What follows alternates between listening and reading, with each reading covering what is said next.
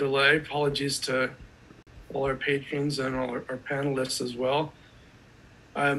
Nevertheless, I'm sure we're in store for a great discussion. And I just want to introduce myself briefly. David McCandless, Director of Shakespeare Studies at SOU. I'm also the presenter of events for Shakespeare America, which is a consortium of educators and artists from SOU and the Oregon Shakespeare Festival.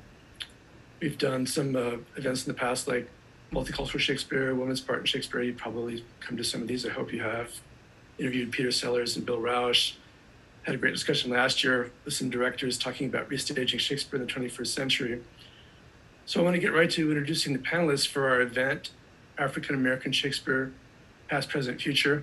Just let me also say that we will be taking questions at the end, towards the end, probably more like 6:20 than what we might have originally envisioned, given the late start. But I'm sure you can be dropping questions in along the way as well. And don't hesitate if something occurs to you, just pop it in there. So it's my pleasure to introduce our first panelist, L. Peter Callender, who will be familiar to Shakespeare enthusiasts from the Bay Area. I was at Berkeley for a while and saw Peter perform many times at the California Shakespeare Theater, where he's been an associate artist for over 20 years. He's also the artistic director of African American Shakespeare Company. Has performed on and off Broadway at major regional theaters and internationally. Native of Trinidad, a graduate of the Juilliard School, L. Peter Callender. Welcome. Thank you, sir. Thank you very much for that lovely introduction. I appreciate that. Very welcome. Next two panelists will be very familiar to fans of the Oregon Shakespeare Festival. They've both been fixtures there. The first, Jennie Greenberry, was a member of the acting company for 5 years. She performed such Shakespearean roles as Ophelia in Hamlet and Marina in Pericles, the latter production taking her to Washington, D.C., the Folger Shakespeare Theater, and also at the Guthrie Theater in Minneapolis, where she subsequently performed Roxanne in Cyrano de Bergerac. I also must say, as a fan, that I will remember her non-Shakespearean roles as well, as I'm sure many of you do, including Belle in Beauty and the Beast and Polly Potter in the Marx Brothers musical, The Coconuts. Welcome, Jennie Greenberry. Hello, thank you so much for having me. Our pleasure. I also want to introduce Monique Williams, who's another OSF stalwart, having worked there for many years as artistic associate and having directed The Merry Wives of Windsor in 2017. And she was all set to direct this really interesting play called Bernhard Hamlet last year. And alas, the pandemic happened and the production didn't, sadly.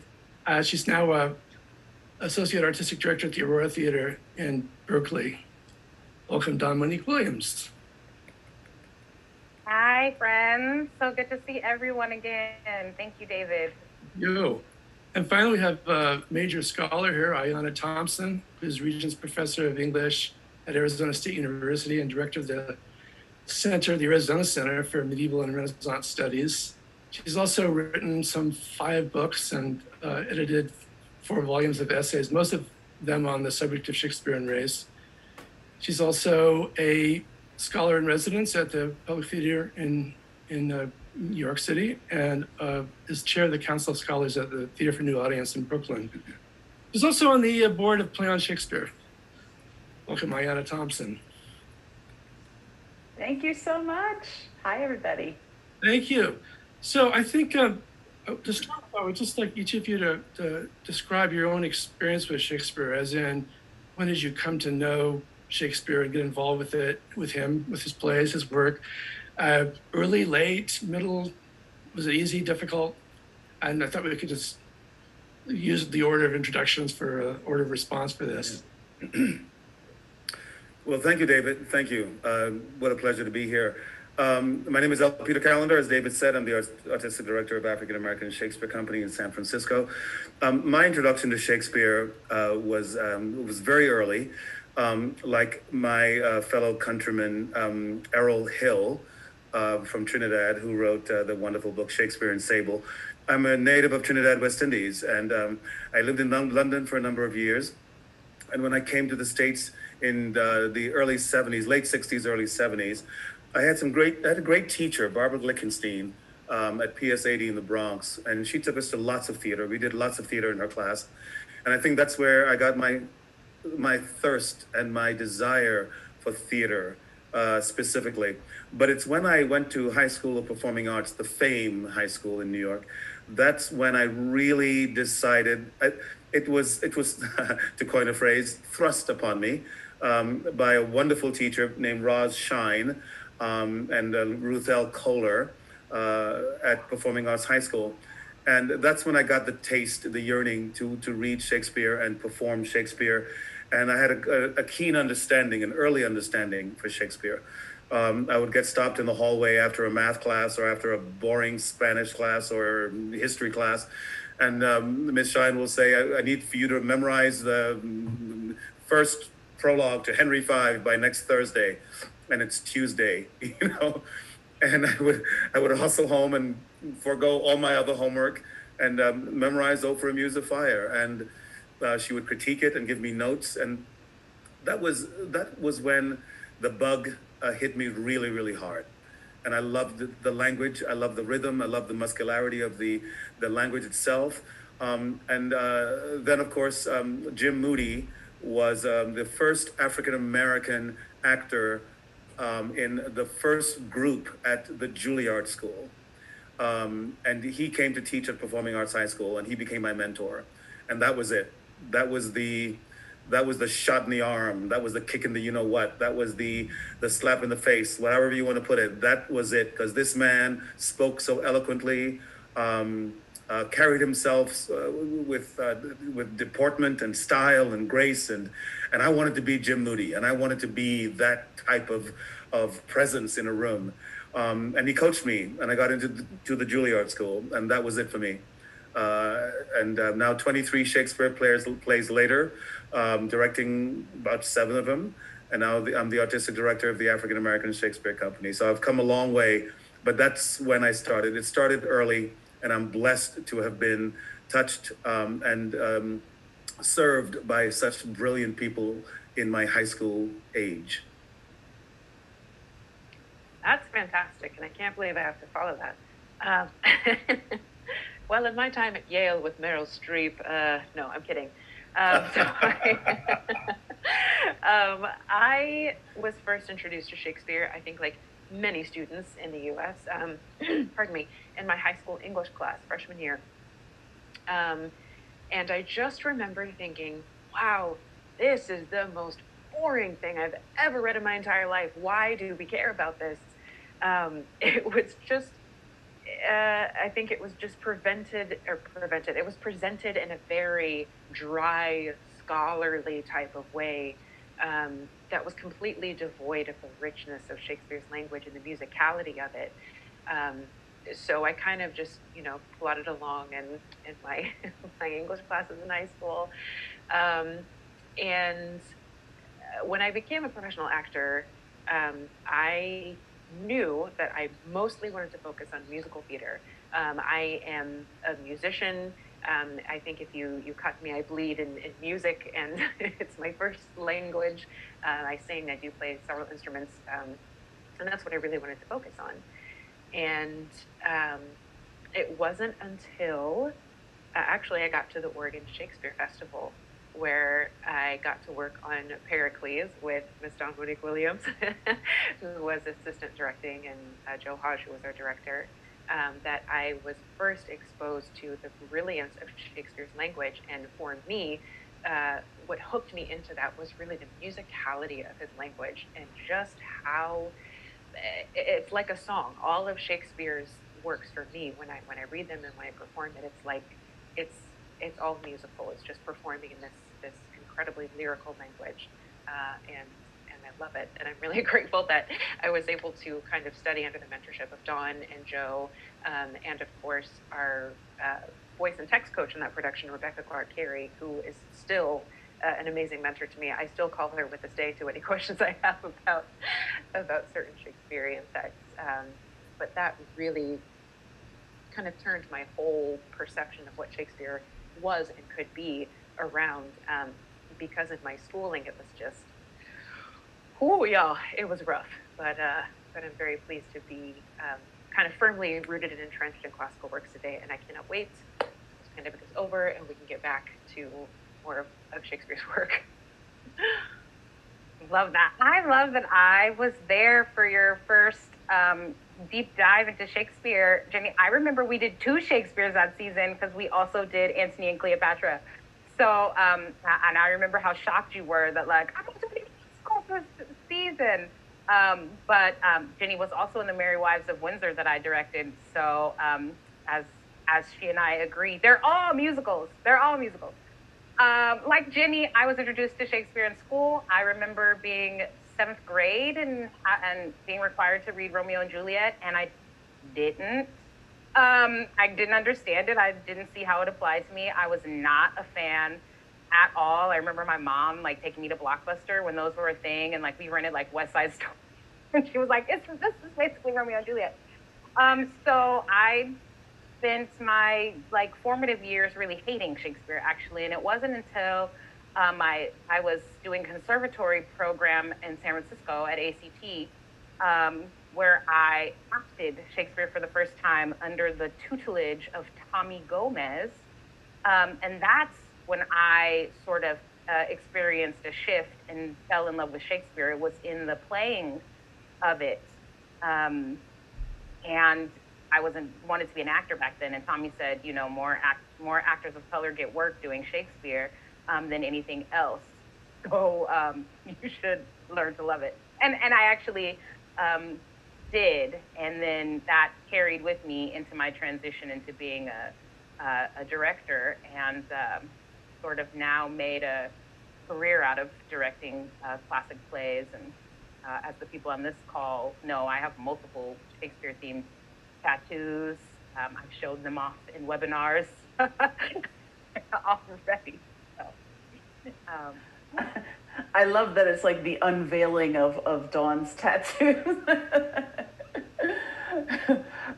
So I think my story might be slightly in between these. I grew up in a household with a parent who loved Shakespeare, but we were working class, so I didn't go to any plays.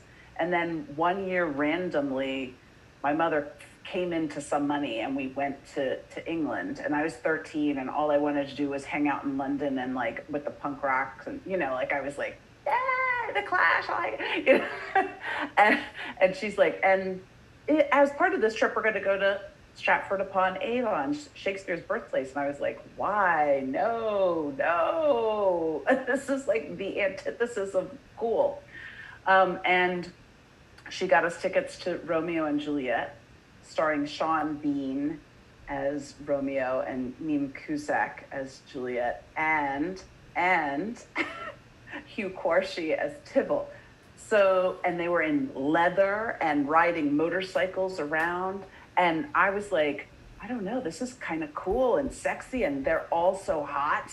And so I just kind of had that in my back pocket. Like, I didn't think of myself then as a Shakespeare fan. And certainly by the time I got to high school, Jennie, I think I had the same experience, except for I'm sure I'm a lot older because we listened to Hamlet on a record. And it was deadly. It was like the worst kind of thing. But still, I had this poster in my room of Romeo and Juliet from the RSC. And then, by the time I was doing my graduate work, I ended up like kind of working backwards in time to get to the Renaissance because I was interested in the history of constructions of race.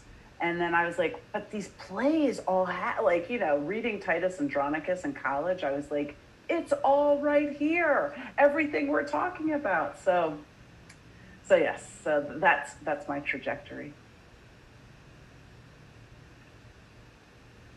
Well, thank you. One of the things I had in mind listening to your narratives and describing your trajectories was something I read that Tim Bond said. Tim Bond I think was the associate artistic director under Libby Apple. And he talked about actually feeling like he was in Shakespeare's language and world were not for him, or he didn't feel welcome. He overcame that and came to think that it was actually a sort of a blueprint or a foundation for a very global and diverse world. But initially he said he felt unwelcome. Did any of you experience that at all? I'm not hearing that. Is that not really the case for any of you? Or you mean being not welcomed? Well, in other words, somehow this particular artist, felt like, well, the Shakespeare's not really for me, or I'm not welcome. The language world are not for me, and I'm not welcome in it. I'm not. Well, I mean, very briefly, I'm sure the other panelists will have a more in-depth response, but very briefly, when I was growing up in New York, again, Performing Arts High School and the Juilliard School, there was a reviewer by the name of John Simon. Everyone's nodding their head. Infamous reviewer. The infamous reviewer, John Simon, who basically said, and I am probably paraphrasing it, but I'm sure he said it sometime in his life, that Black people should not do Shakespeare. Either our lips were too big or no, whatever we just could not form the language. We couldn't speak the language properly.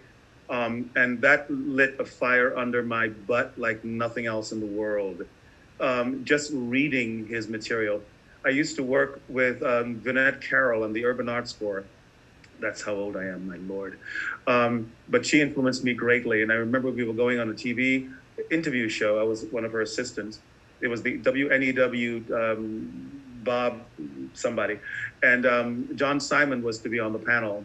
And Vinette Carroll got there and she said, I refuse to be on this panel with John Simon.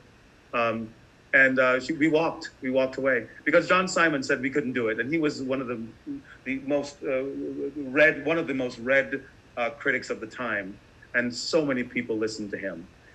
He actually spoke of Black dancers when Alvin Ailey was doing his thing in New York. And of course, the premier ballerina of the world is Missy Copeland. So we've come a long way, but yeah, we were told that we couldn't do this. And I am here because of my teachers, but I'm here because I disagreed with that wholeheartedly. And I think Shakespeare is universal.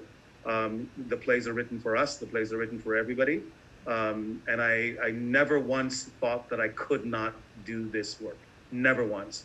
And you're right, Ayanna, incredibly infamous man who wrote horrible reviews of people, spoke of their features and spoke of their height and their weight. It's just awful.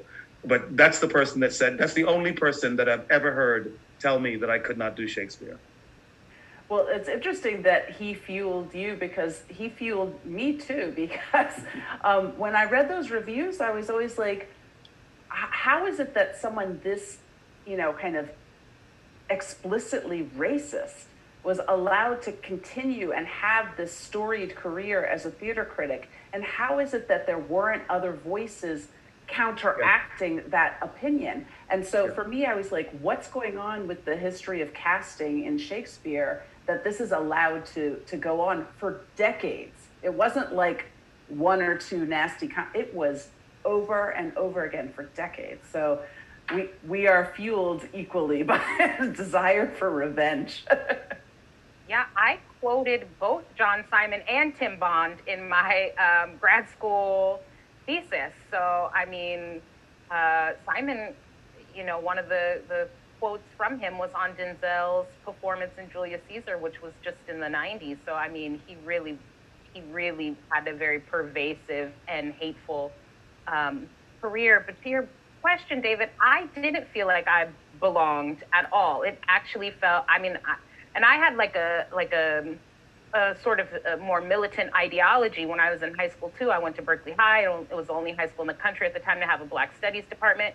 So I really felt like the narratives written by dead white men just were really not for me, were not applicable. Of course, we were watching horrible film versions too. So I would have never conceived of a career doing Shakespeare, dedicated to Shakespeare. And I even knew I wanted to be an actor back then. I've always wanted to be in the theater since I was 6 years old. So I never thought that. What I did think is that I would do like August Wilson. And at the time when I was graduating high school, August Wilson had also just recently engaged in those debates and had done The Ground on Which I Stand, where he said Black actors shouldn't be doing Shakespeare. So to further complicate it, I was like, well, this playwright who is writing for people like me says we shouldn't be doing it. So it really wasn't until I took that training program and had an acting teacher who was Chicano and had like a completely breakdown moment, like, well, all I ever play is like the chubby next door neighbor or like drug addicted people. And he was like, you gotta bone up on your classics. And it was really motivated by that, to be honest. Yeah, I definitely never felt like Shakespeare's works were for me. I didn't feel like I was invited to that table because of the color of my skin, and also because I think there's a bit of like a classist element to it, where at least as I perceived it, coming up in my education, it was sort of like, well, Shakespeare's for the highly educated elites and for, you know, the very well-to-do. And I was like, that's not me. And I don't really want anything to do with that. So you can keep, you know, this strange, dusty, dead person that doesn't speak in a vernacular anyone has used colloquially since, you know, the 17th century. And I also just I never saw anyone that looked like me doing these Shakespeare plays.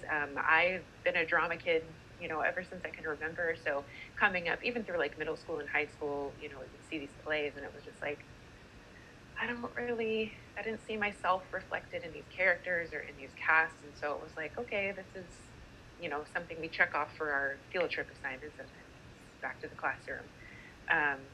So there was definitely an element of kind of feeling like this is not for me, so I can just kind of take a back seat. But I'm so grateful that I had people and mentors that were able to kind of peel the lid back on that for me and say, no, this, you know, you all talk about the universality of Shakespeare. It really is for everyone. And that's what I hope more young people of color pick up and take with them moving forward, because boy, do we need them. I will say that, because I alluded to reading Titus in college, and I think I had like an aha moment because my professor was like a super famous, you know, ancient guy then, like, and then taught for many more years, but he was completely unwilling and unable to address all of the explicit themes and issues around race in Titus Andronicus, and wanted to dismiss it as juvenilia.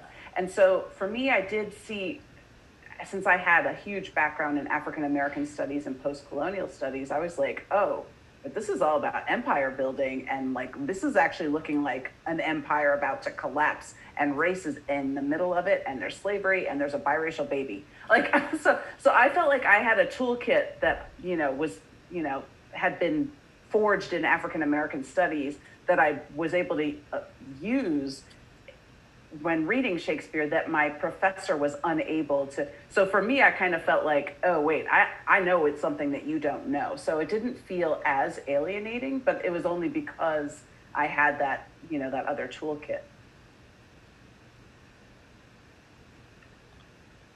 Great. You know, last year I alluded to the panel discussion on directing Shakespeare in the 21st century that we had last year. And one of the participants, Rosa Josh, had said that she felt like the future of Shakespeare was definitely people of color. That you know, that's exactly what the theater needed right now. And I was struck by, I guess it was Dawn who said that somebody said to her, your mentor at ACT perhaps, who said, oh, well, you need to get into Shakespeare. That's where all the parts for people of color are.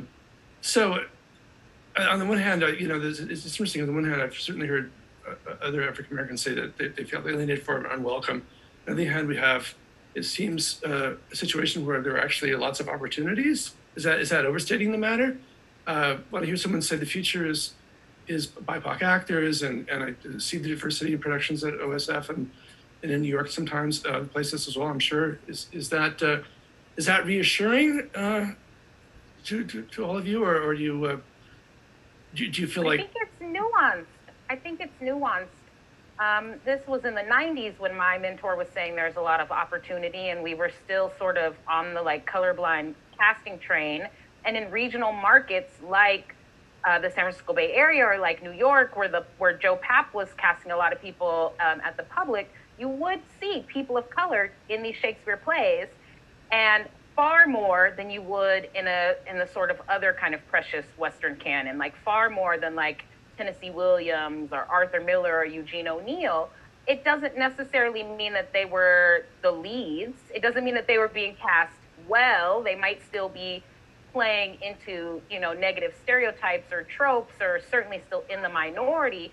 But the opportunity, certainly for a professional actor to get some work weeks and have some health insurance, did exist more with those plays because people could somehow wrap their head around this notion of colorblind casting as applied to that. And I know I'm sort of going to just put Ayanna on the spot a little bit because I have watched your lecture on the like Black canon. I was just about to more say times than I should admit in a public space. But Ayanna, you know, has talked a lot about the Black canon, and I think probably since you've done that lecture, we've seen a little bit of shifts, but not the radical shifts that we would hope. But certainly when somebody like Jennie plays Marina and says a line like, I don't know your line exactly, but like I've come from kings, right? My derivation is from the, and like every time I heard you say that, an opposite of like Wayne, I was like, absolutely, this play is about the African diaspora. How can you do it any other way, right? Like every time. But Ayanna, yeah, I always love to hear you talk about. Yeah, well, no, I was just going to say, and I think, you know, I would be interested to hear Peter's thoughts too, but for a long time in the past, there were more opportunities in classical plays, particularly Shakespeare's, because there was an unofficial Black canon. So like you, Dawn, and you, Jennie, could always be cast as a witch in Macbeth. And you might even be able to play Lady Macbeth, because that's the blackest of the, you know, like white plays. And there are lots of other roles that we could name, the nurse, you know, there's a lot. And so I think that was a lazy way to cast diversely. And I'm hoping that we're going to change and be more intentional going forward. But it does take having conversations like this one, right? Like where people say, we know what we did in the past, that was not good, and we should change it going forward. But Peter, of course, you're running a very different kind of company, so you've been able to break all those kind of molds. Exactly, and thank you for that plug there, Ayanna. Thank you. A quick anecdote. I was before we all started, I spoke about The Whipping Man, the beautiful play by Matthew Lopez, and Jennie's face just lit up. I was doing that show in the Wells Theater in Virginia, and I was being interviewed by a local reporter, a Black woman, and we were talking about, we were just beginning to, before we went on air and so on, just talking. And then we finally went on air and she asked me a couple of very interesting questions. And then she said, well, talk to us about being the artistic director of African American Shakespeare Company. I said, yes, we've been around for 25 years. I just joined the company a few years back. We do Shakespeare in color. That's our moniker, you know, Shakespeare in color. And she said, before you go on, let me ask you this.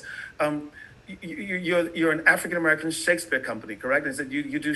She said, well, and this is, ladies, you and the gentlemen that are listening, this is the absolute truth. She said to me, how many times can you do Othello? I kid you not. And I made one of those, you know, faces that we make like, and she said, no, I'm serious. I said, well, you know, we do more than Othello. I intend to do the entire canon before I'm taken to that special place in the sky, and I would love to be able to direct most of the plays before I die. And these are plays that are written for the world and are written for us. And the rhythm of it is musical, and as people of color, music is in our DNA. We sing, dance, we sing. as children, we were taught songs and dance, and in Trinidad, in Africa, we were taught rhythm as a child. We were and Shakespeare is all about rhythm and orchestration, and we feel it, we understand it, we get it. And I went on and on about my love for Shakespeare and the fact that we can do anything at any time. And she was actually taken aback by the fact that, yeah, that's true. And she felt a little weird that she asked that ridiculous question. Look, I was never, other than the John Simon I mentioned earlier, I guess I was blessed that no one said I couldn't do it. When I went to England to study at the Webber Douglas Academy, now joined with another organization, I had the pleasure of working with Patsy Rodenberg. And she was my one of my teachers then. And I would never, ever forget the enthusiasm she had for theater and for Shakespeare and the language of it. And never once did she tell me that that something was wrong. She told me how to do it better, but she never told me something was wrong. The great Edith Skinner at Juilliard, she was tough, but she was fair, and she made us feel, she empowered us, the entire class. She empowered us to speak better and be proud of our language and be proud of being able to speak this language so beautifully. And that also inspired me as a young actor, and certainly as a young mentor of young people as well. So I at African American Shakespeare Company, we try to employ young actors who are coming out of universities and conservatories, and we say, yeah, come through with us.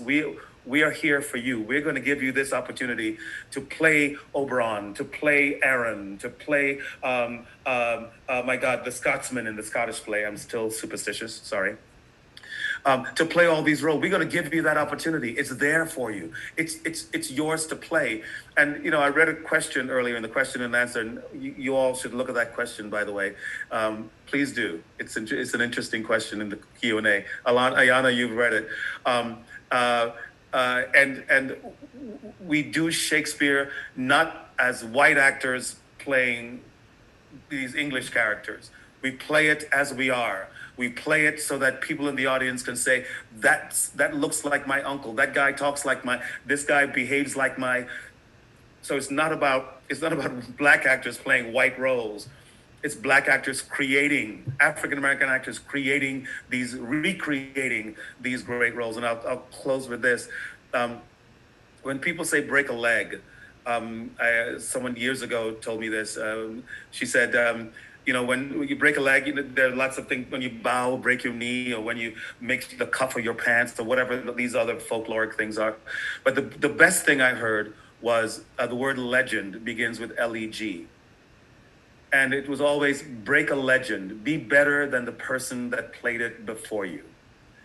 And to me, that inspired me even more to just be better and better and better than the people that played it before you, no matter what that role is. And that is why I'm still here today, because I was fueled by that desire to always be better, always try to. My favorite quote is, perfection is unattainable, but if you chase perfection, you might catch excellence. And that's another thing that I constantly live by.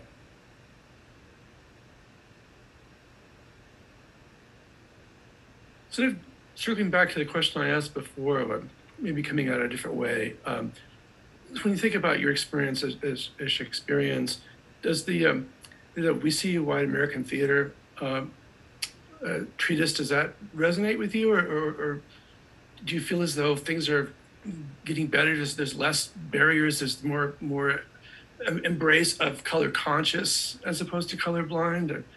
I just wonder how you're feeling about that at this particular moment. Of course, this is a difficult moment because there's nothing. You know what I mean? Does that question make sense? Yeah, I think kind of like Don said earlier with regards to this question too. I also think that is incredibly nuanced, and it depends on who you're talking to. All of us as Black artists, we all carry different baggage with us, and it's different. If you're an actor, who's a part of the theater machine, it's different than if you're a director or a producer or a designer. I think that for myself, I am heartened by the We See You movement. And I think that comes with a few caveats. On the whole, I appreciate that we are finally in this day and age taking the time to address the inequalities and the kind of poor theatrical practices that we've just kind of glossed over for the past few decades. We don't really talk about it. Certainly there have been, to my taste, I think there have been huge leaps forward in terms of color conscious casting. And I think there's always room to grow, right? And I appreciate movements like We See You as a catalyst to bring about that change, to have these conversations and to bring these very important issues forward. I think where I kind of hesitate is I don't want people to be, I don't know, I'm sorry, my COVID brain, I have like the attention span of a gnat thanks to all of this time indoors, so keeping track of my train of thought is a little tricky. But I love where the movement is taking us, and I guess my only reservation is I don't want us to come to a place where we are only focused on matters of color and theater, because there is definitely work to be done, but we are more than the appearance of our skin. We can do it all. And I think that our color and our culture and our heritage is such a boon to us.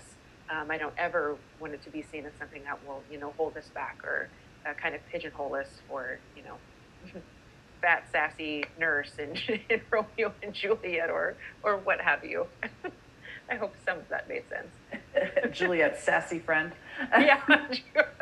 Yeah. I mean, I think I was deeply appreciative of We See You, White American Theater, because I think it articulated in very clear, coherent terms what's been the problem and ways to solve it. I think, at least with the several theater companies that I've been working with during, pre and during pandemic, there's a lot of goodwill to change, but it is, we have no idea what will happen to that will once the theaters actually open, and once money is involved again. Right now there's no money, so people are like dreaming things. But then once there is money, like, oh, it's gonna have to, like, oh, we thought we wanted to do this, but actually we have to pay this white guy again because he's a good white guy. And so I'm hopeful, but I'm cautious because I know there can be a lot of backsliding even when the intentions are good. Yeah, I would echo both of my friends here. I think it is nuanced, and there is a lot of, like, we will have to see over time. I am very grateful for the We See You for the very reasons that have been articulated. It shed a light on things that I felt like I had been experiencing. And I'm very, very, very excited to see so many theaters out there doing the work. As a result, I suspect in the last year, I've been on so many Shakespeare panels, these exact Shakespeare for BIPOC folk conversations. I've done more in the past year than I'd done in all my years prior. And I'll be eager to see if that translates to work. I think, sometimes we stick the actors out in front and think that our work is done. So for me, as a director, there's still a lot of white men that are acting as gatekeepers. And, that's why I've had such gratitude for African-American Shakespeare being in my community for some 20 years. And Sherry Young, the founder, is somebody I looked to when I was a very young woman as like a beacon of hope. And that she and Peter, have hired me to work over there has been really great. But that's like one, and so I think we'll see. We just will have to see what happens over time. We're not producing theater, like Ayanna said. There's not a lot of money right now. I've been very busy during the pandemic, very, very, very busy. I've had the great fortune of being a working director. I've not been asked to do a single Shakespeare. Now, I don't know if that's because that's not what people want to watch from their living rooms. And it might not be because it already exists, right? Like really well-produced Shakespeare we can already watch on our TVs, so maybe we don't need like Zoom Shakespeare right now. But I'm doing a lot of these panels, but those theaters aren't offering me gigs. So we just have to wait and see. But I am gonna assume goodwill until I learn otherwise about particular specific organizations. I was lucky enough, very briefly, I was lucky enough to have done a couple of Shakespeare's on Zoom here with American Stage and also with African American Shakespeare Company. We did 12th Night, it was an hour-long version. It was not the entire thing, so that's a caveat right there. We also did, we did 12th Night, we did Othello. I played Othello on, there's nothing more strange than performing, like doing a run-through of Othello, 7 a.m. Pacific time. Anyway, I still haven't gotten over that. I've done readings of Henry V. So and as Dawn said, I've been very busy over the COVID as well, thank God. But there's still a thirst for it. There is still a need for it. There's still a desire for it. And granted, there are some of Shakespeare's plays, and by nodding of heads, that we could veer away from for a little while. I think, Taming of the Shrew, I think we could not, yeah, I think, that sort of treatment to Kate and all that, unless you have an incredible conceptualization, or maybe a woman playing Petruchio, that would be interesting, and but it's yeah, we can bypass that. So there are a handful that I'm saying, okay, enough of that, but most of them are still there for us to do. The thing, what I'm trying to do constantly is to get that new generation. We all spoke of who influenced us when we were young. We all spoke about that teacher, that mentor, that Tommy, whom I love Tommy Gomez. Please, next time you speak, give him my best. I want to make sure that we continue to influence the young people. I directed a production of the Scottish play Rewritten, reconceptualized by Magdalia Cruz. A wonderful piece, right? Yay! Play on, baby, play on. I was on the fence. I was on the fence of that when that first came out. Now I'm all for it. Yeah, absolutely. I mean, what? Change Shakespeare? Oh, are you nuts?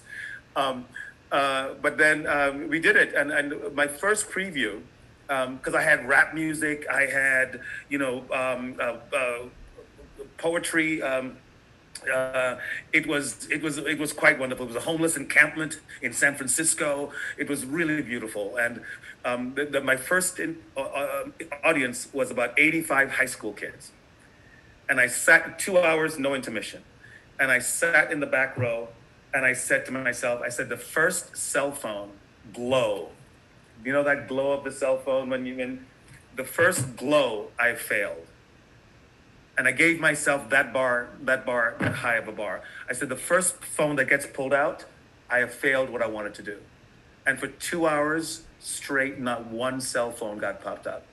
And I thought to myself, okay, this is great. And they were talking about, this was Shakespeare? Holy cow, I loved it. I understood so much more of it. Wow, that dude, when that dude came out with the headset, man, that Malcolm dude, because he didn't want to listen to nobody's SHIT. Yeah, man, that was cool, And I thought, yeah, that's it. So I'm hoping that out of that 85 students or so, 4 or 5 or even 1 walks away with that new knowledge, that desire to go read it, that desire to go read maybe Romeo and Juliet, maybe Othello, maybe whatever. And that is what I live for. That is why I think we are all here to just keep influencing the young folks that come up afterwards, that will be on panels like this in 10 years and say, oh yeah, I remember when Monique Williams directed, yeah.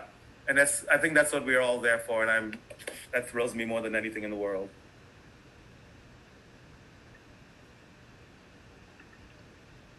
I'd be curious to know, and I hope I'm not overreaching here. You're asking an impertinent question, but Peter, given your vast experience with Cal Shakes and Dawn and Jennie at OSF, and Ayanna, I know you've written very interestingly about Oregon Shakespeare Festival and how race is constructed in their productions.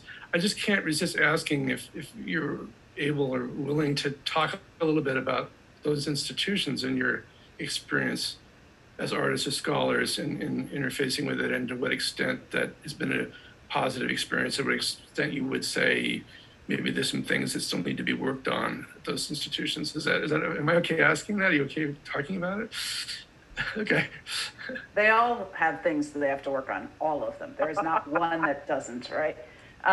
But to connect, David, your question with what Peter just said, you know that they all have things to work on because the average age at our Shakespeare institutions is still in the 60s. Yes. 60s. We're doing something wrong. Clearly, we're doing something wrong if we cannot lower the average age of the audience in the Shakespeare theater. Absolutely. Hear. I totally agree with that. There's something wrong when I go look. I've worked at, I was an associate artist at Cal Shakes for 23 years. I loved it. Michael Addison, thank you so much for giving me that opportunity to come through at Cal Shakes. My first show there was the Laertes with the wonderful Robert Sicular. You may all know Robert. Anyway, so looking out at that audience, and yes, we would have the student matinees, absolutely, which is all students, which is great. But you're right, Ayanna, that audience needs to grow younger, because that is who we will be working for in the future.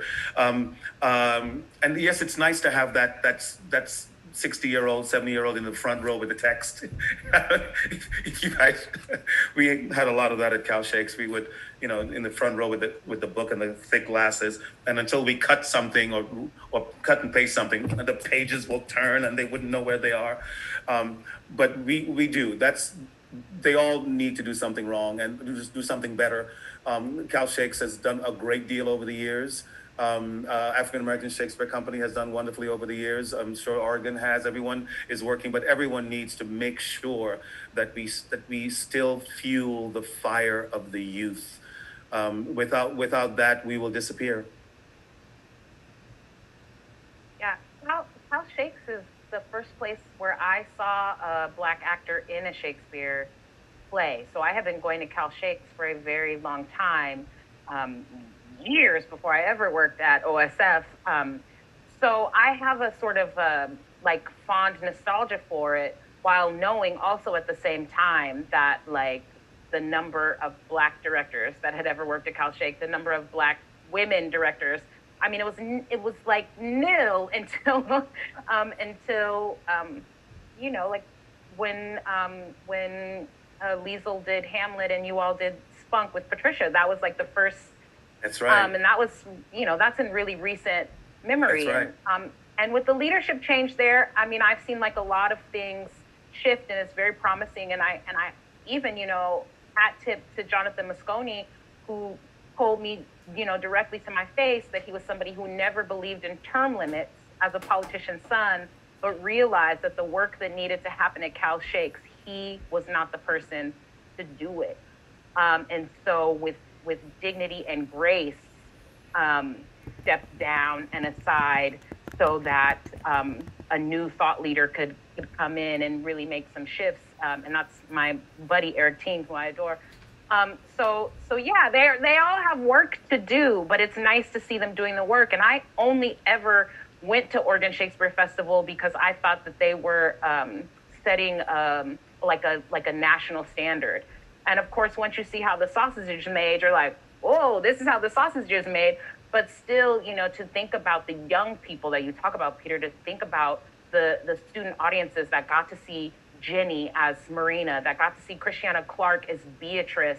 I mean, and that OSF has been doing this for years and years and years, and not in a refined way. I mean, at first it's like, yeah, we we'll stick in 2 Black people here and on to the next. And so it's an evolutionary thing, but I really, I worked on many a Shakespeare play there, and it was a great point of pride for me to work at OSF, knowing that we're still really effing up a lot and regularly. And Ayanna's heard me talk about, I was the production dramaturg on the 2018 Othello, and Ayanna's heard me talk about how I think maybe we didn't like maybe we didn't nail it on that one. Like maybe we actually kind of undermined ourselves by making some of the choices because we were trying to be like so radical, or so there's plenty of work to be done, but these are institutions that I think, especially in this moment with Eric and Nataki at the helm, I mean, like, these are organizations that are bearing down to do that good work. So I'm still a fan, very much. Absolutely. I know that I am. I mean, listen, when I when I got to the Oregon Shakespeare Festival, I had never heard of it before I got there. I had no idea what I was in for. When they sent me my contract offer, I thought that there was a mistake because of the fact that they were like, yes, we're running from April to October. And I was like, what? And also, you want me to play Cinderella? Are you aware that I'm not white? And I thought, I was like, do they know? Like, because I've never seen They it. know now. They know. Right? But I mean, I can say without any doubt or hesitation that my time at the Oregon Shakespeare Festival changed my life. It changed me as a person. It changed me as an artist. It opened my mind to possibilities I didn't even think of dreaming up. And I think that says a tremendous amount about the work that they do put in to have these conversations and to really put, artists of color at the forefront of these movements and at the forefront of their work, and just inviting us to the table. I think that's all. I'll speak for myself. That's all that I truly hope for all of my BIPOC artists, that we have the same seat at the table as everyone else. And I think OSF was the first institution where I saw that in action. What I loved, especially being a part of Pericles, was that, I got to be a Black biracial actor on that stage as the stage daughter of a biracial couple and an interracial couple. That reflects my life. I have a Black father and a white mother, and I've never been able to be a part of that family dynamic on stage. That was the first time, and I've been, acting professionally since 2008. So it was really interesting to be able to do that, and to have. There were plenty of Black women and other biracial women that were coming to me. I remember very specifically this one 16-year-old girl. We're still in contact on social media. We check in with each other. And she said, thank you so much. I saw Pericles. I've never seen myself on stage before. I saw you in this production. And it was all I could do to keep from crying because it was like, oh, this is so amazing and so freeing and so encouraging. And I only want this for other artists coming up after us. And, there are definitely ways to improve as well. I think, Dawn, you bring up Othello, and I remember that was a huge conversation for a lot of the company members at OSF in terms of what are they going to be doing with this? Do we really want to see another, Othello in 2018? Like, do we need that right now? And I know a lot of us were interested in maybe seeing, you're right, right, Ayanna? A lot of us were interested in seeing, well, what happens if everyone in that production is Black, and we, talk about a colorism issue, because that is, alive and well in the Black community. And that got dismissed out of hand. And what we kind of ended up with was like sort of the same thing that most every other production has done. Everyone in it was fabulous, but with accents. with accents and a few more brown people here and there. I remember there was a time, one of the productions I did, I was having a conversation with a designer, and this was in the midst of our big push to talk about equity, diversity, inclusion. And I had a designer, a white designer, talking to me about a wig, Ayanna, that they wanted to do in this particular piece. And they said, okay, now for this look, we want you to have dreads because your character is kind of wild now and I said, like, this is problematic, right? Like, we have to have this conversation. The fact that you are associating a natural protective hairstyle with wildness and with, danger And she said something to the effect of like, well, I don't really want to have a conversation about, black hair and politics right now. And I was like, oh, but you have to.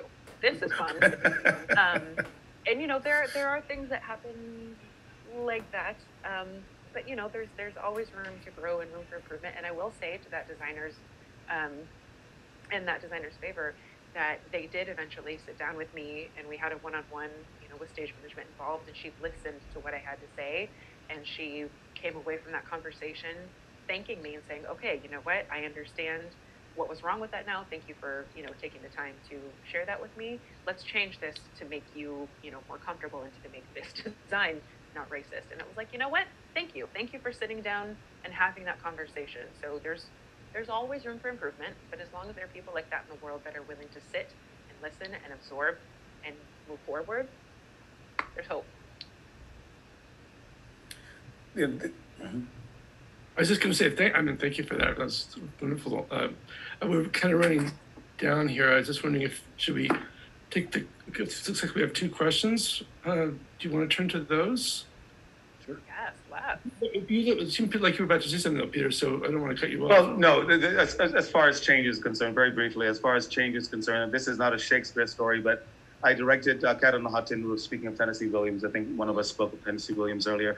And I directed Cat on the Hot Tin Roof at my theater company. And this white woman came up to me afterwards. And to me, theater is like church. The pastor is always at the door shaking hands as people come in, shaking hands.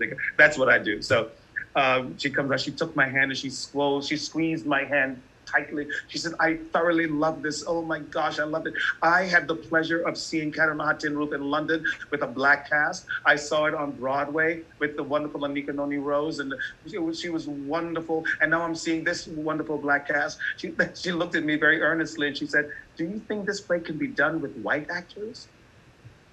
So, so I said, I don't know. We should give that a try. But, and I've encountered that throughout my career. I played Dr. Treves in The Elephant Man, and during a talkback, a woman complimented the work, and then she said, I didn't know Dr. Treves was a black man. And I said, yes, actually, yeah. It's like, so I know that there's a shift happening. How broad the shift is what we should talk about and what we should plan on broadening, but there is a shift happening, and I strongly believe that. And Jennie, you're absolutely right. Sorry, David. No problem. That was a great story. We'll have just a few minutes. You can see the questions, I guess. Would you like to address them, or one of them maybe? Let me read this one. And in your experience in productions, what conversations and choices happen around Shakespeare's imagery of darkness and African Ethiop as negative compared to light, which shows up in so many places? It's interesting. I'm sorry. Go ahead, Jennie. No.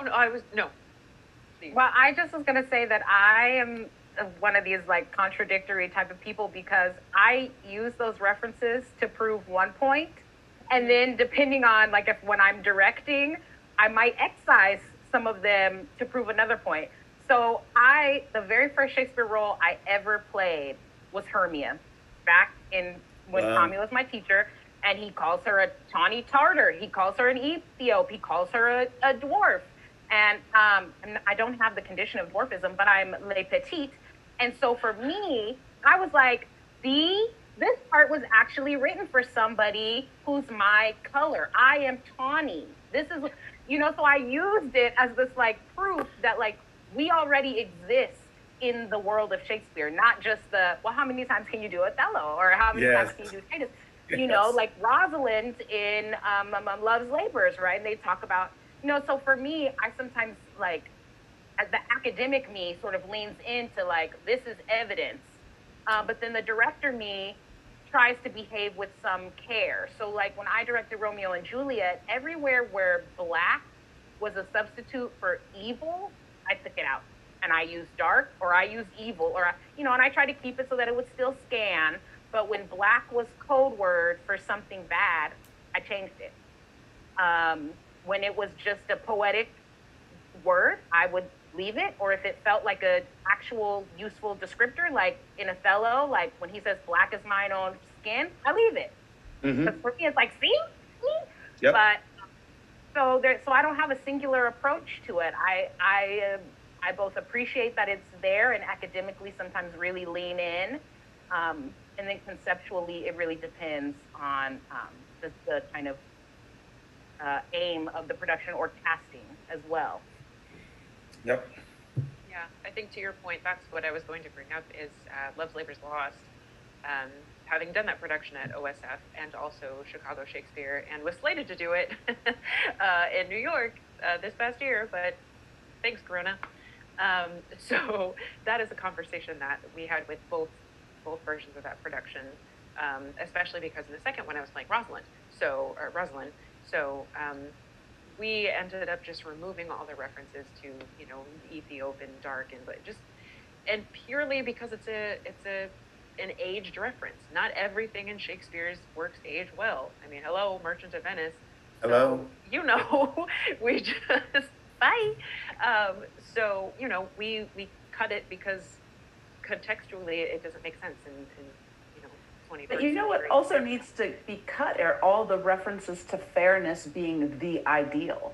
So like, if we're going to cut, which I think we should, the, kind of locating blackness as ugly, undesirable, evil, then I think that all the references to fair and beauty and goodness and purity are equally problematic, at least for me. And I would love to see a production that just like takes all that out too.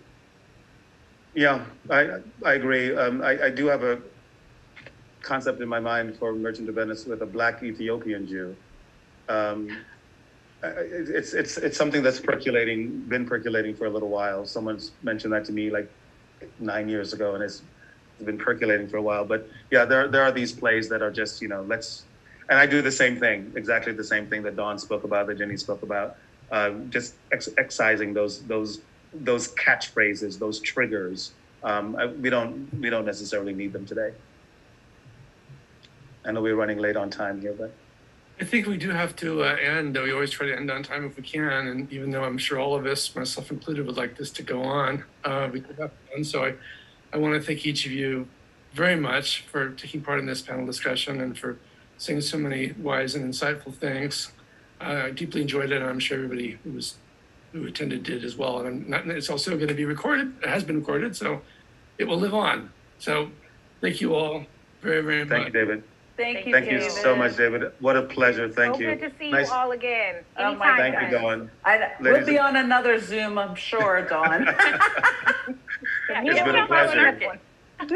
Yeah. Jennie, nice meeting you. Ayanna, nice meeting you. Nice Dawn, meeting keep you. up the great work, everybody. Yes, David, yes. thank you again. Be Cheers. safe. Thank you.